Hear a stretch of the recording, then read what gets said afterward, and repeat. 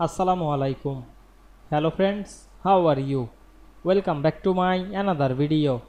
In this video, I am going to show you how to insert a picture into a header in PowerPoint. Let's get started. At first, you have to open a PowerPoint presentation. Then go to the view menu. Select the slide master option. Then go to the first or main slide. Then we go to the insert menu. Select the picture option. Then choose picture from our file.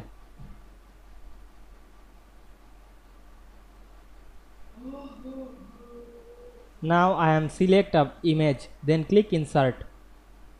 Then select the image and resize this, make small, then move top on the page, then resize the image. Then go back the slide master option and close master view. Then check the all page. We can see here we insert the picture into header very easily. I hope you enjoyed the video. Please like, comment, share and subscribe my channel. Thanks for watching.